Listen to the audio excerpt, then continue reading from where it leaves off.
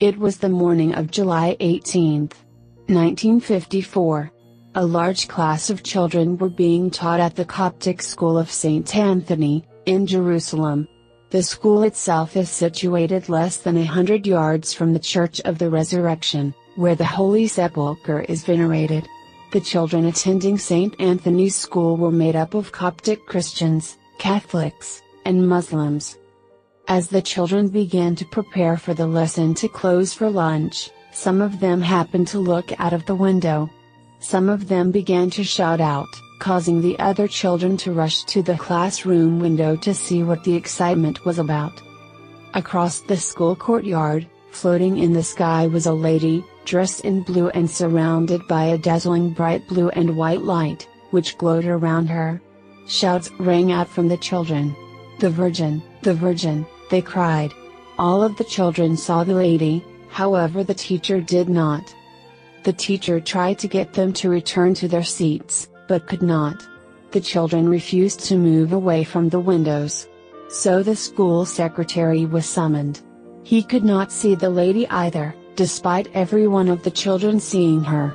Sternly, the secretary ordered the children back to their seats, believing their claims to be absurd. The classroom was back in order, the children were back in their seats. However, the order did not last long. The lady appeared in the classroom among them. She floated and then walked across the floor. At first she appeared to be transparent, the children could see through her. As the lady moved, she became more and more visible and the light surrounding her intensified. It was at this point that the adults in the room saw her. She stood before them for about 5 minutes and then disappeared. News of the apparition spread quickly. On the same day, hundreds of people flocked to the classroom to see where the lady had appeared. A Coptic church, connected with St. Anthony of Egypt School, also experienced a mass increase of visitors and pilgrims. On the 25th of July, 1954, more than 300 people were celebrating a service in the Coptic Patriarchal Church. As the priest was conducting the service, all of the people began to shout out. The priest looked up in the direction that the celebrants were focused. He saw what they were seeing. He, and everyone else attending, clearly saw the Virgin Mary moving first above the heads of all of the people, and then coming down, and moving among them. She was not transparent. Rays of colored light streamed out from her, bathing tear-stained faces with colors, as well as the church walls. The apparition lasted for about a quarter of an hour. Some people ran from the church calling passers-by, to come inside and see her.